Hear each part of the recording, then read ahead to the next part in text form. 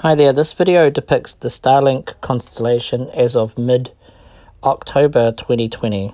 Currently there are 770 STARLINK satellites in the supplemental TLE file from Celestrak.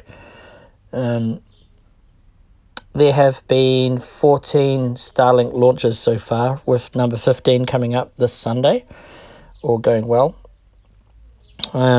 The STARLINK satellites are no longer as visible as what they originally were due to mitigation of the brightness using sunshades on the bottom of the satellite. But they are still quite visible on 2 or 3 days after the launch, while they're still bunched together in a chain.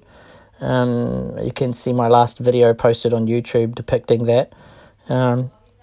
So yeah, it's still quite visible, as once they climb into their orbital slots, they are much harder to see with the naked eye, being about a 6th magnitude. But through binoculars, you can still track them, you can still see them.